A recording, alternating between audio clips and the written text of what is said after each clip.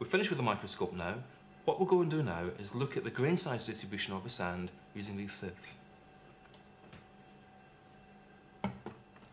As you'll see, we have the largest mesh size in the very top, and gradually we go down smaller and smaller mesh sizes until we get right to the bottom, and this is where the very smallest grains pass through every mesh and end up in the pan at the bottom.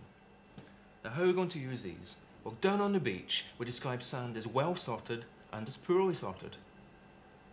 Now, these sieves allow us to quantify exactly how poorly sorted or well sorted the sands are. So I'm going to put them back together now, and we'll sieve the sands and we'll look at the results later.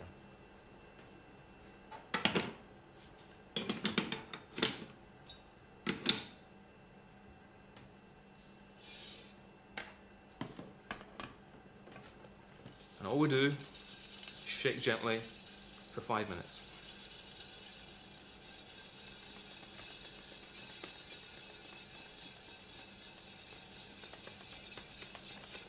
Okay, so let's have a look and see what's in each of these sieves.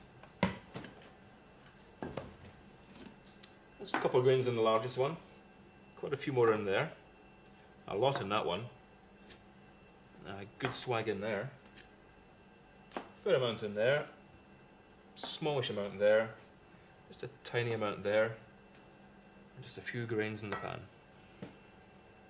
Immediately we get a clear visual impression of the amount of sand in each sieve. We can take the sand in each sieve and weigh it to obtain its mass, and from that mass we can construct a histogram which gives us a very clear impression of the degree of sorting of this sand.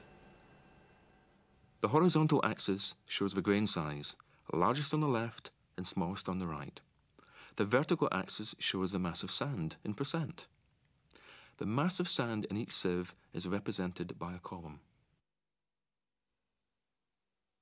The histogram for this beach sand shows that almost all the grains have been captured by just 3 sieves. Okay, so you've seen the histogram, and from this we can construct a cumulative frequency curve. Sounds a bit complicated, but in fact it's very straightforward to construct.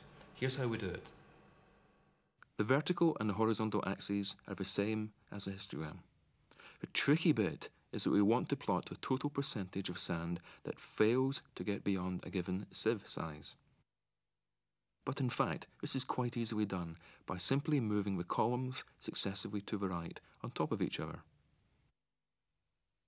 The top of each column is marked by a point.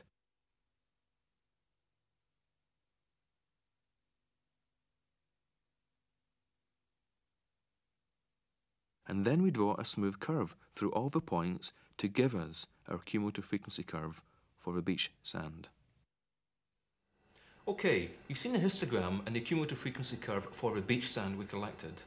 Let's now look at the histogram and the cumulative frequency curve for the desert sand.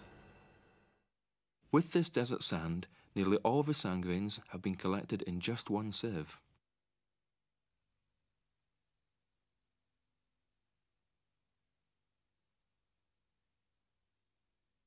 This gives a very much steeper cumulative frequency curve.